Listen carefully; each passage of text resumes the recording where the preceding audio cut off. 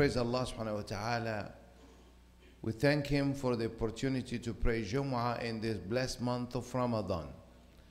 Undoubtedly, the rewards are ample and the opportunity is huge. We thank Allah subhanahu wa ta'ala and we pray to Him that will enable us to seize this opportunity and to get the benefit of every second and minute and hour of this blessed month and this blessed day of Friday.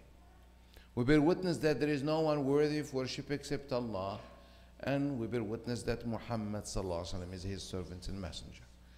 My brothers and sisters, we are in the month of Ramadan, the month of the Qur'an. And we cannot avoid talking about the Qur'an again and again and again. I took permission from this couple, hard-working couple. They gave everything they could, time-wise, money-wise, energy-wise, to their children. The father goes to take a meal, favorite dish that the son loves. He goes to the campus, to a town. Let's not even be in details. In this month of Ramadan, to his surprise, it was around the Asr time, he found his son eating, drinking, laughing in the middle of the day. The father thought, maybe my son is sick. Maybe, of course, the brain at that time tries to find an exit strategy from a crisis, a shock, a trauma. He raised his son to the best of his ability. He's even paying his tuition and looking after him. He said, don't worry, so long as you study, all on me. I'll work double jobs, I'll do whatever, I'll borrow. I want you to be successful, but I want you to know Allah. Son, what are you doing? It's Ramadan. Oh, Father, I wanted to talk to you about this. Are you sick? No. Why are you eating? I need to talk to you about that. The father is shaking now. Good things the mother is not around. I don't believe in Islam. Why, son? I don't think the Qur'an is from God. Who told you? I took a philosophy course. Now I know how to think for myself. Typical answer lately from many children who take a couple lessons in philosophy. It's like you were never able to think. Now the philosophy course will make you think. Don't take me wrong, those who love philosophy. Philosophy is good, makes you think. But if you don't think the right way, you can be lost. There is a very common question now amongst the youth. As a matter of fact, amongst non-Muslims. We produced a show this Ramadan. I'm not sure if you guys watch it. You better watch your favorite dramas from back home. We are boring show. We talk about Islam. It's boring. And the answers we get in and questions from non-Muslims, unbelievable. And one of the shows that was the most watched and the most attacked is the one that talks about the Qur'an is the word of Allah. And hello, John and Jennifer, this is not like in the Bible. The Qur'an was preserved, memorized, and written on different materials in the life of the Prophet Muhammad sallallahu alayhi wasallam. You can't find any religious book with that. You don't believe me? Come any night and you see even our children memorize it by heart. And when one of us makes a mistake, we get corrected. Because this is not my property, it's the word of Allah. It's preserved by the community in the hearts of the believers since the time of Prophet Muhammad. That by itself is a miracle.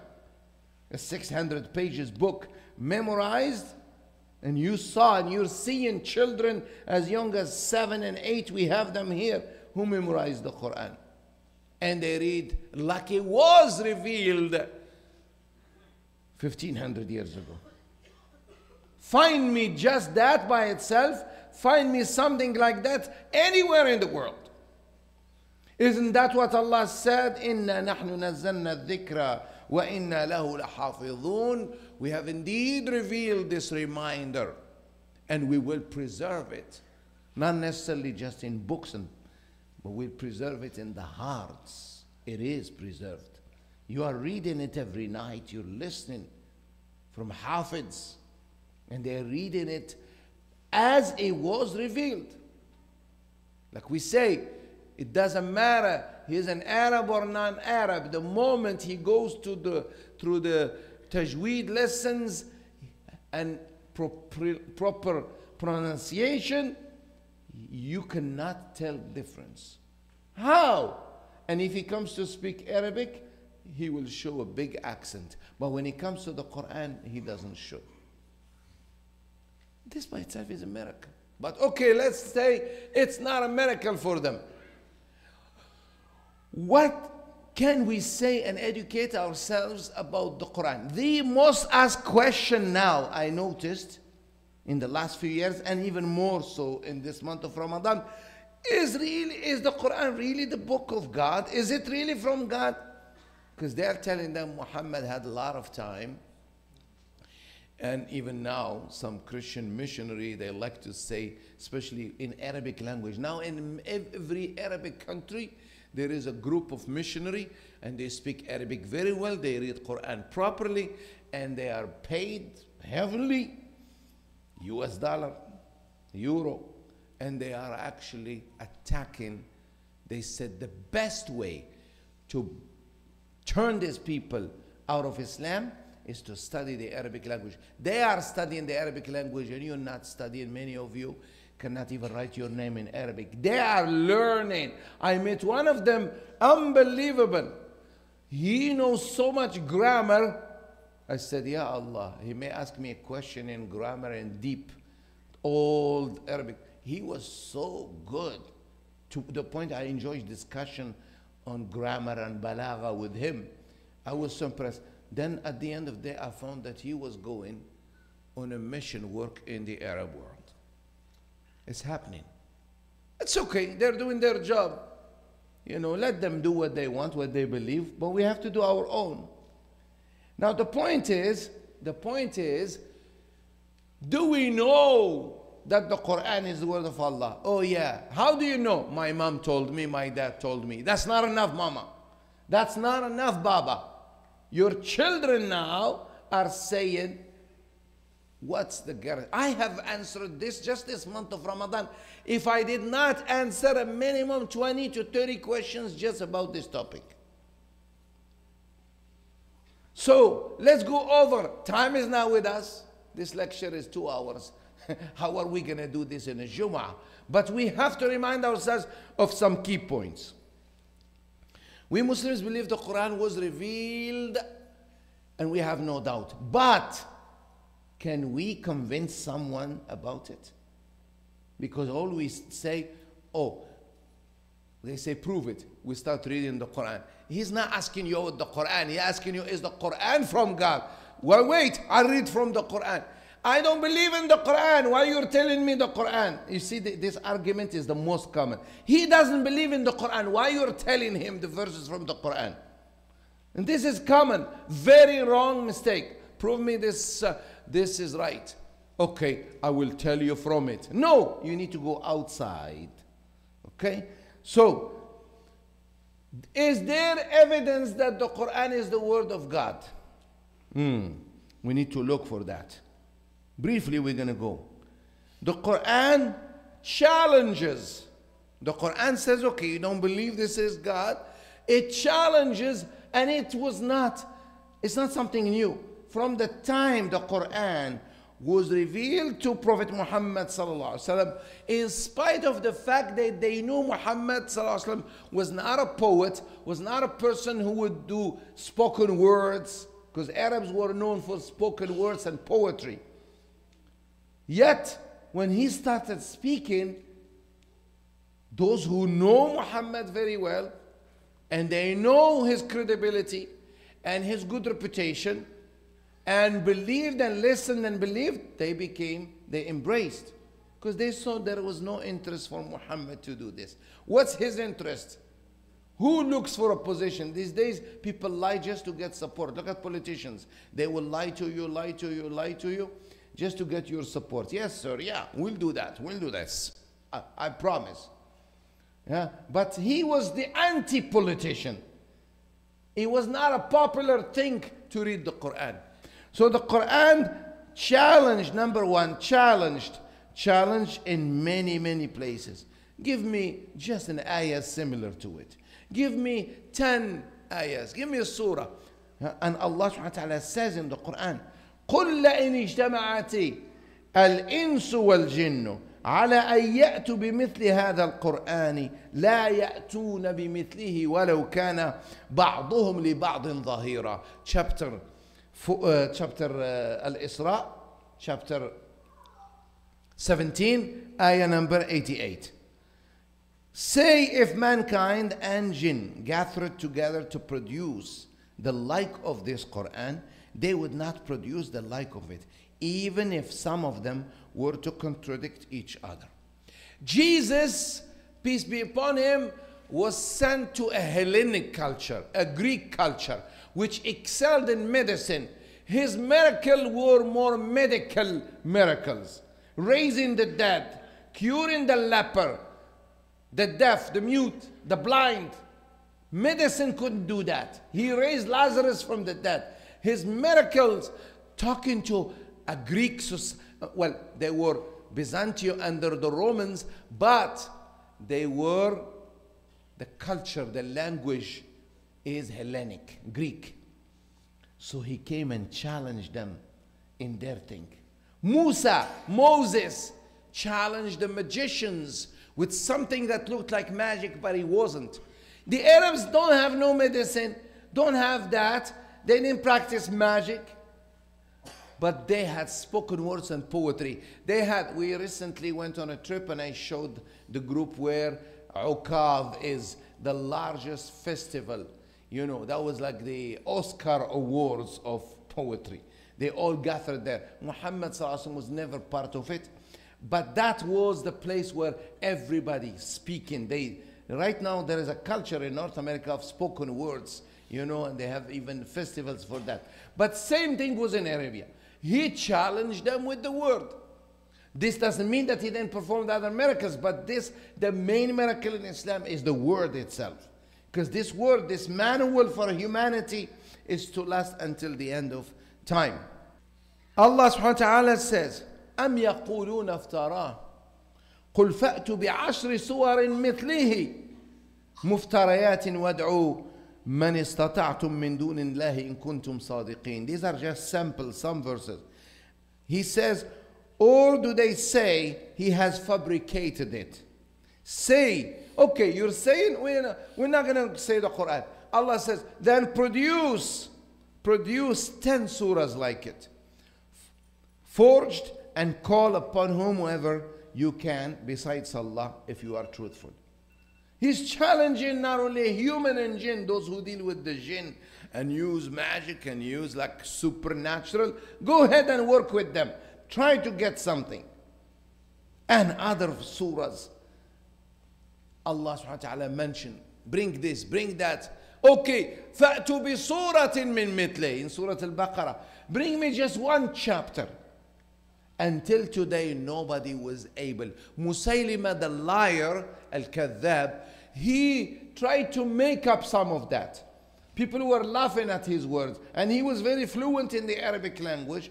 In the time of Abu Bakr as-Siddiq, he came and searched, says, I am a prophet after Muhammad.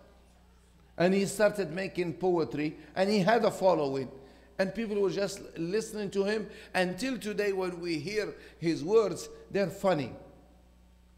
So people cannot come up with the Quran. Those of us who studied Arabic for more than 45 years, I can tell you until today we humbly stand and say we can't. It's bigger than us.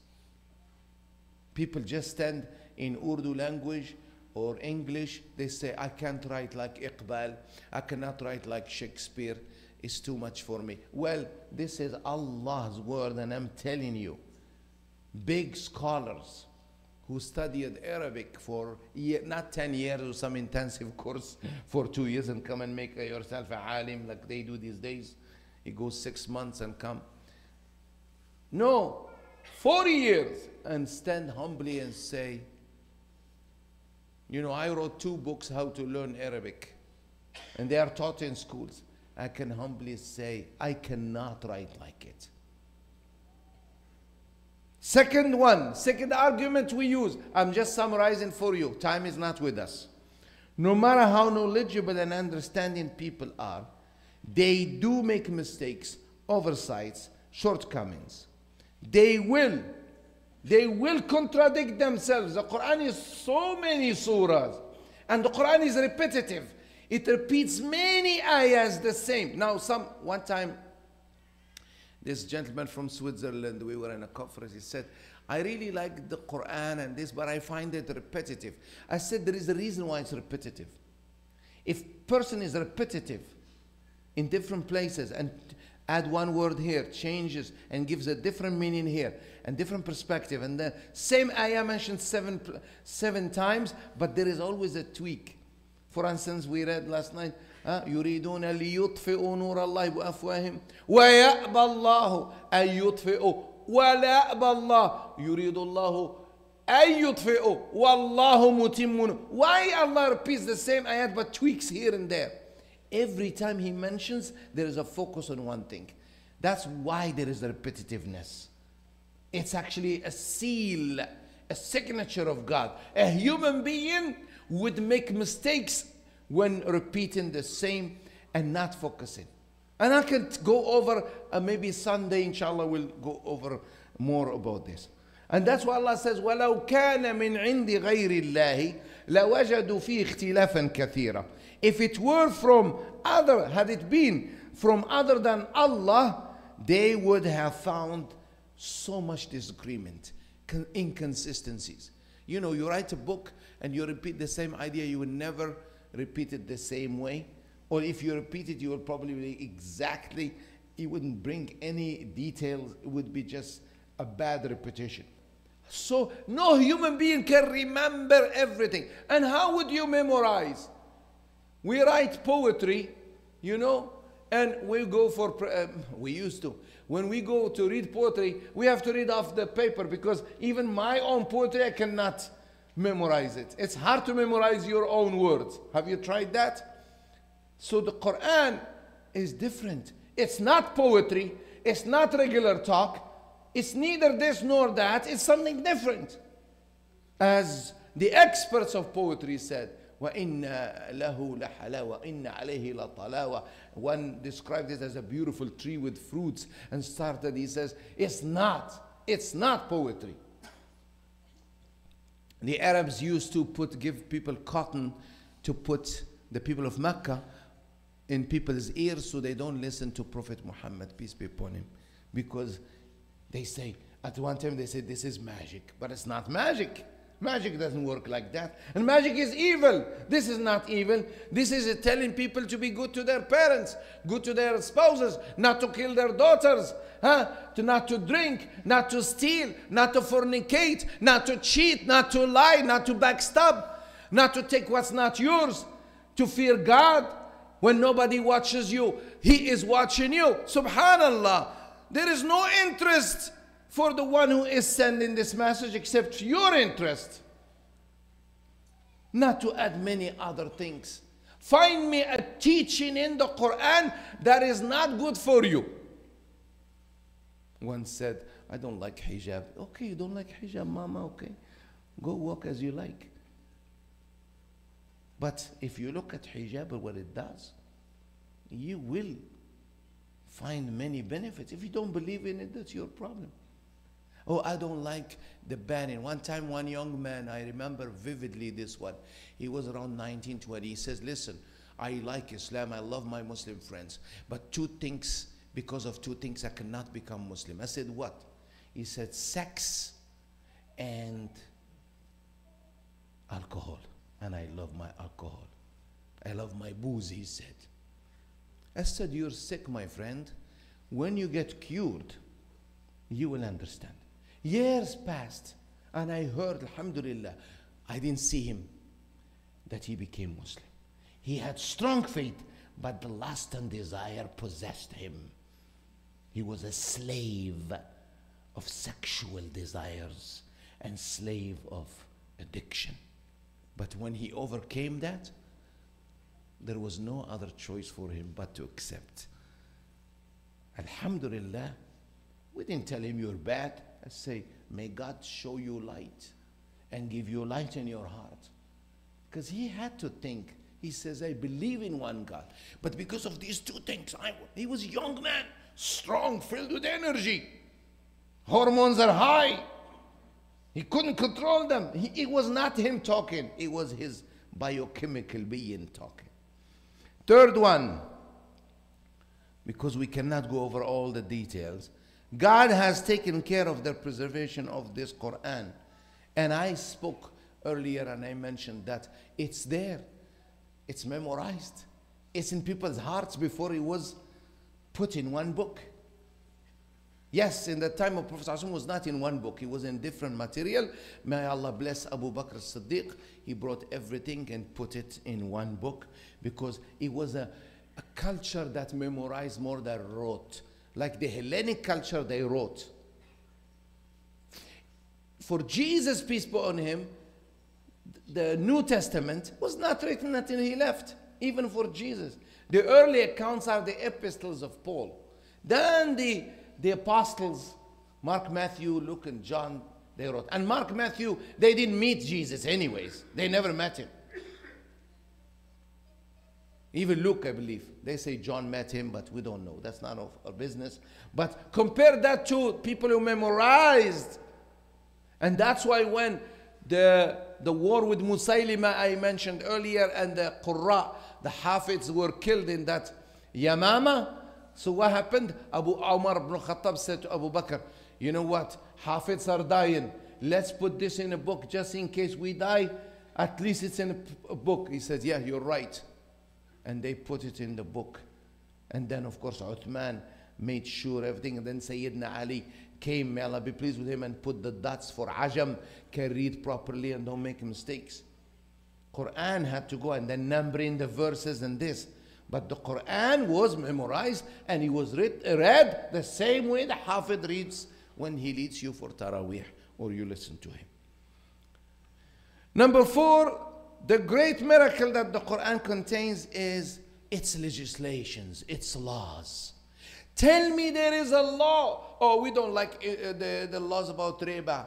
Subhanallah. You like paying now 7% for mortgage? You like it? Huh? You like the laws that make it now?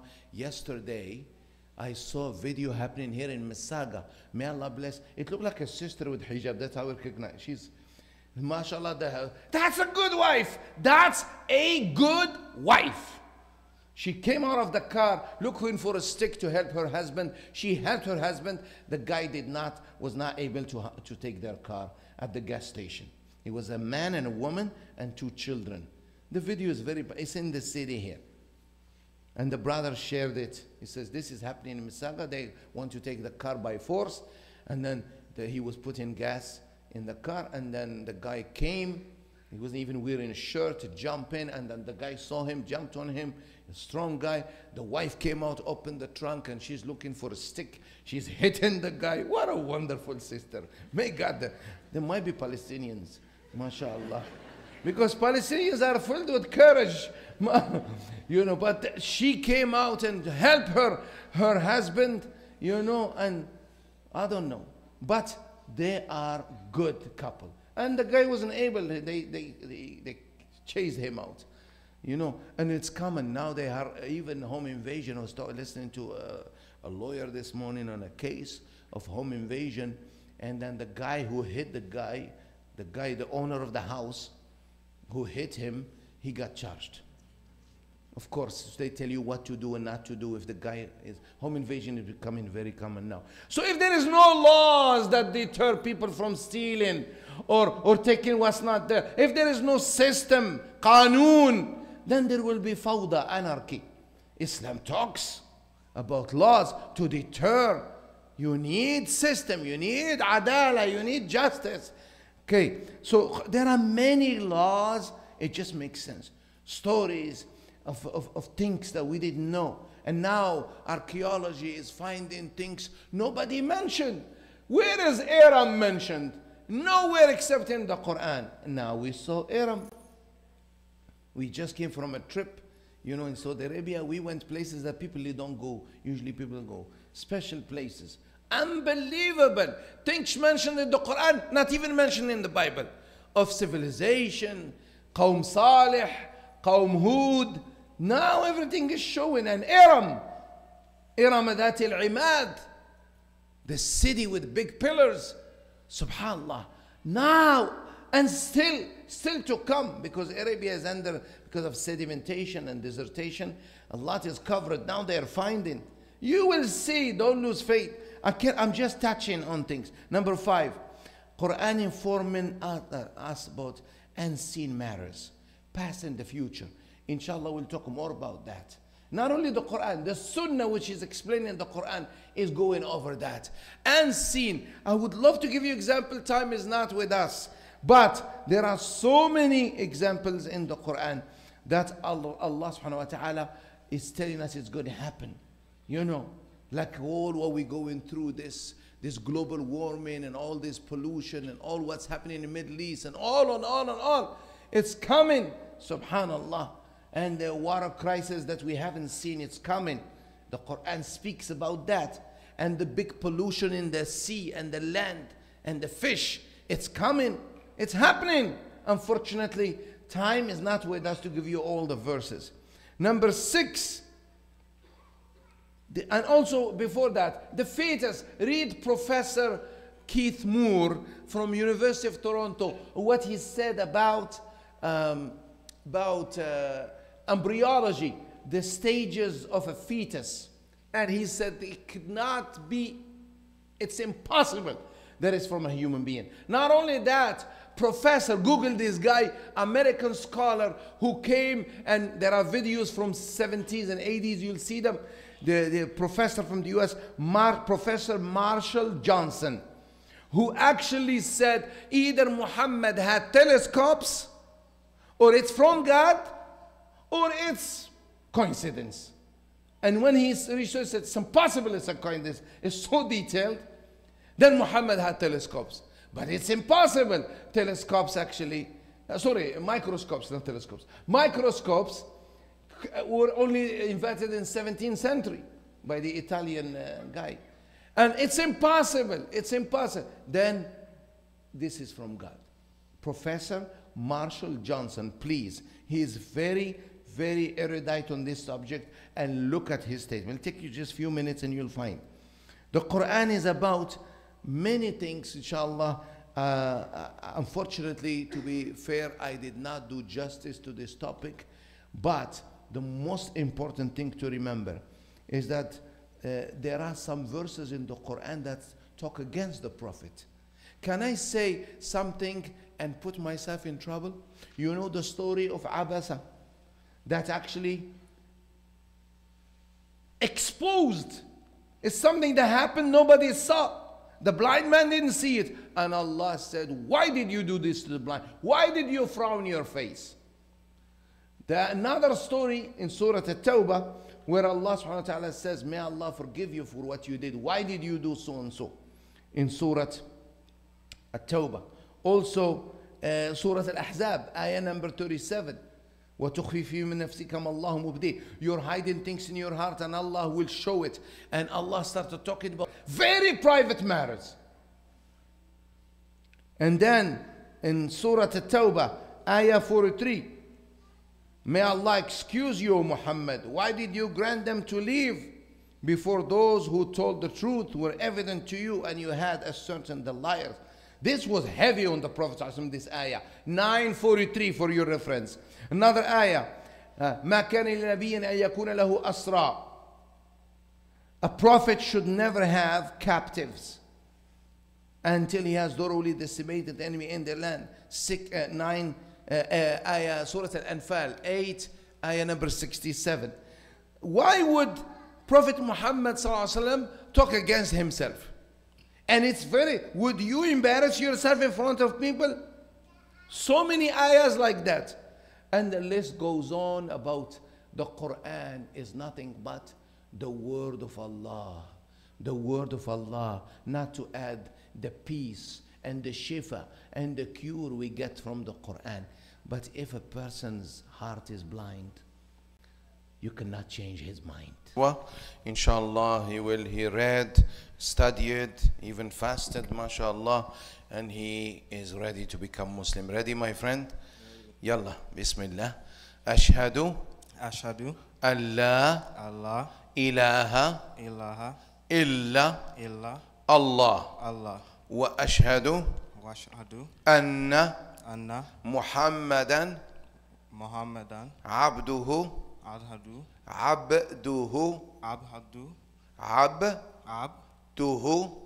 wa rasuluh. I bear witness that there is no one worthy of worship except Allah. And I bear witness that Muhammad is his servant and messenger. I believe in Allah, His angels, His books, His messengers, the last day, the day of judgment, and life after death. And I believe in destiny, whether good or bad. Today I declare myself to become a Muslim and to live as a Muslim. Try to say Muslim. Thank you. And to die as a Muslim. And to meet my Lord. On the day of judgment. As a Muslim. MashaAllah. Congratulations. MashaAllah. A very nice, fine person. MashaAllah. Beautiful human being. We had chance to chat before. MashaAllah. Would you like to say something? I'm excited.